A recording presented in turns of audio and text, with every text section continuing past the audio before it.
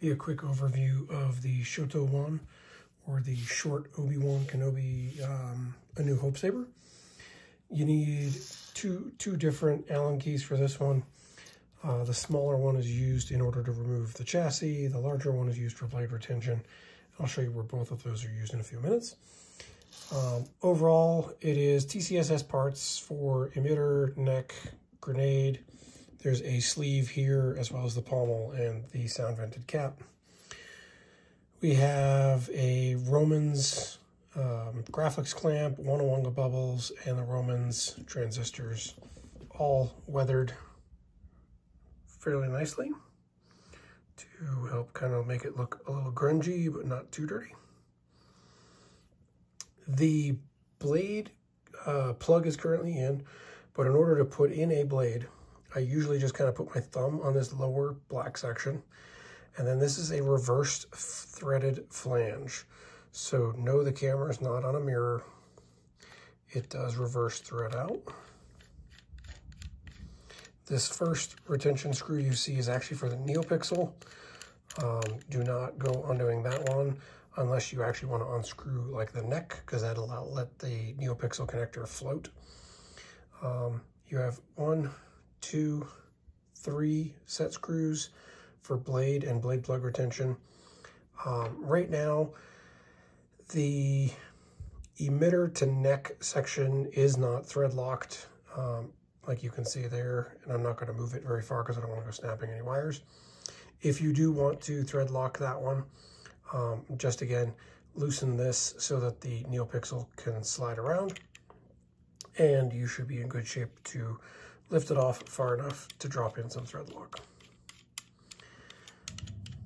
This has some pretty long threading on it. It is a single button setup. Underneath the bubble strip, it is on the front end of the bubble strip. You'll see there's a small clamp card inserted in. It has a pin that goes down through the grenade section to hit the button on the chassis itself. So that means the clamp itself never really has to be loosened up or removed from the hilt itself. The chassis retention screw is hidden. You can just barely make it out right there inside the opening of the clamp itself.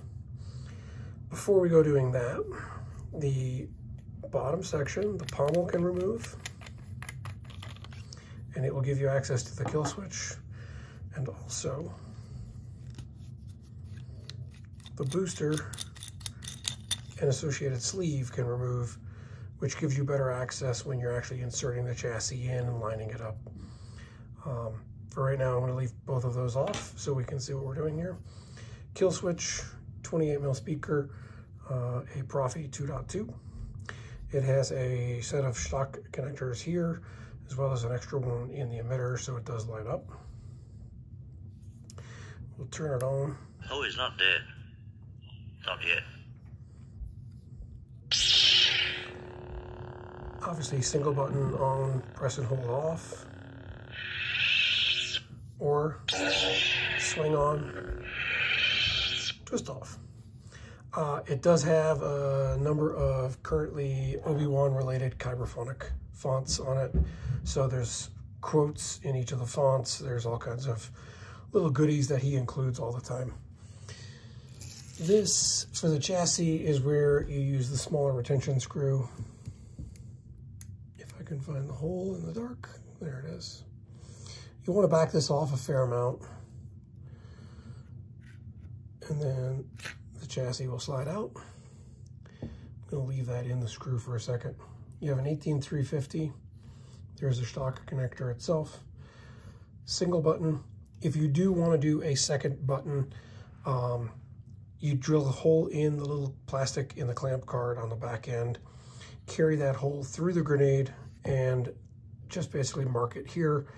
You can add the extra switch, wire a hole right here if you wanted to add it, and then just solder it straight to the board. The board does have some E6000 on it.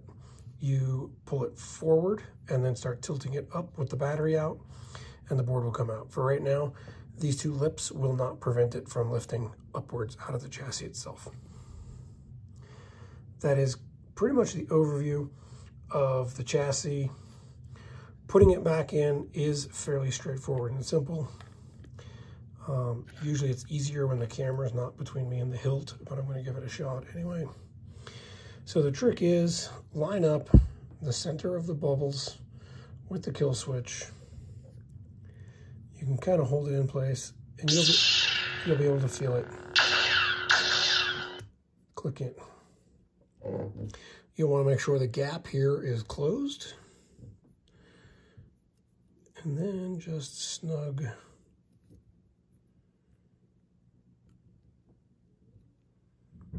set screw so that the chassis can't lift out.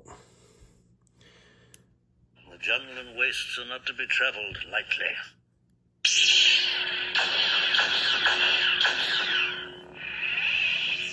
When inserted correctly and the clamp is lined up properly, that button press is very light, so it should be easy enough for most hands to be able to activate, do all the controls.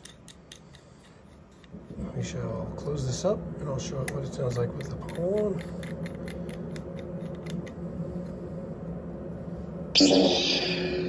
Definitely picks up more bass with the pommel on because there's some more resonance in there.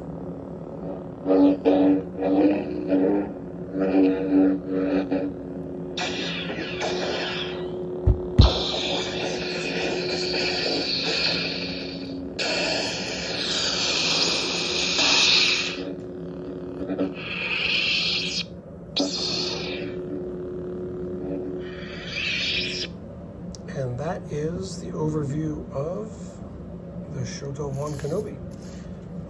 If there's any questions, by all means, hit me up.